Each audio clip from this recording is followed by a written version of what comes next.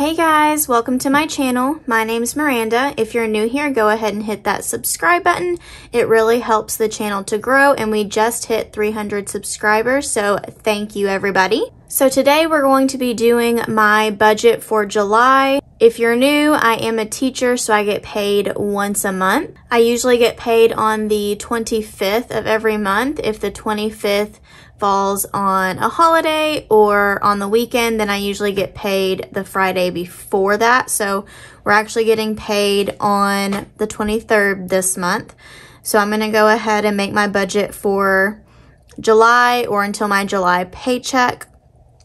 So I always start with my debt that I have. So my mortgage is $789. It's just myself, so my house is not anything fancy, so it's not as expensive as what some of you might have.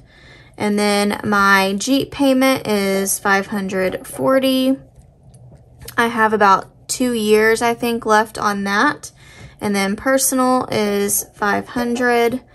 So that goes for debt, and when you add all of that up, it is $1,829. And I did have a question about investing in my last budget video.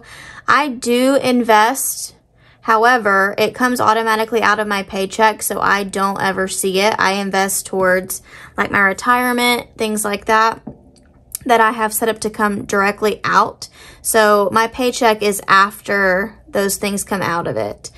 I also, once I finish paying off my Jeep and my personal that I have, I do plan on investing more at that point. Right now, it's just not what I'm doing. However, I do intend to do that in the future. Okay, so then we're gonna go to my bills, and these are things that I know automatically come out every month or that I know I need a specific amount for. So for gas, we're gonna do $125.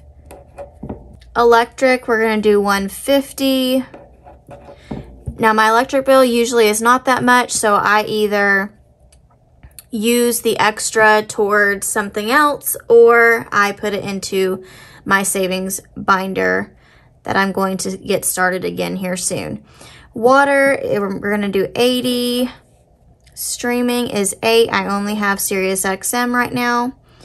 Monthly subs is $50. Yearly subs is $30. This is just where I go ahead and start saving so I have that money when each subscription comes out. My insurance for my car is $102. My mom, I usually give her $75 for my portion of the phone bill, and then my internet is $86. Now I do round up, so like on my insurance, it's actually $101 and some change, so I just round up to the next dollar. Same with my mortgage over here and my internet, things like that. Okay, and then there are a few things down here at the bottom that I budget for every month, but I have them down here instead of in bills. So for food, I'm doing $300 now to see if that will help me a little bit. I was doing $250 and I tended to go over every time, so we're gonna adjust that a little bit. My pets, I do $250. Now I don't spend $250 on my pets every month. I usually spend about $100, and that is for cat litter and dog food. But my dogs have to get groomed. One of my dogs has some health issues that I have to get medicine for her every month, or refill medicine for her every month. And so this way, when I budget, I have money left over that accumulates, and so when it's time for a big purchase or a vet visit or a grooming, I have that money already. I don't have to charge it on a credit card or anything like that. Lawn care, I go ahead and do $68 every month. I have a lawn care service that sprays for weeds, and that just makes sure that the lawn is looking decent. And they come about 6 times a year, so I just go ahead and budget every month for that, and then any that I have left over goes towards either savings or I save up for anything that I need for the lawn or the backyard, flowers, things that I would like to make the lawn or the outdoors look a little bit nicer. So when you add, I forgot to do this, when you add up all the bills, it is $706. And then something new that I've added this time is roll the dice. So I got this idea from, and bought it from Jordan Budgets. So what it is you roll the dice however many times you want to do for your paycheck. Since I only get paid once a month, I decided I'm going to do 6 numbers each paycheck. So it comes out to, I believe, $168 when this is filled up. So I'm going to do 6 numbers each time. And then what I'm going to do once that's filled up, I'm going to move it either to the 50 envelope challenge that I'm going to start over. Oops. This is also from Jordan Budget, so I'm going to start that over. Or I'm going to put it towards the 100 envelope challenge. I haven't decided yet. But the 50 envelope challenge is $1,275 once you fill it up. And then the 100 envelope, I think it's 10,000, but I may be 5,000. I can't remember. But yeah, so hopefully that will help me to do that. I haven't been doing any savings challenges lately just because I've been focusing on other things, but I also have space for any extra 1s or 5s, 10s, 20s, or whatever I decide to do. So I'm gonna focus on roll the dice. So when I rolled, before I decided to do my budget, I rolled 3 6s, 2 3s, and a 4. And that came out to $28. So I went ahead and wrote that down so that I know how much I'm gonna have left over to put towards my high priority funds and my low priority funds.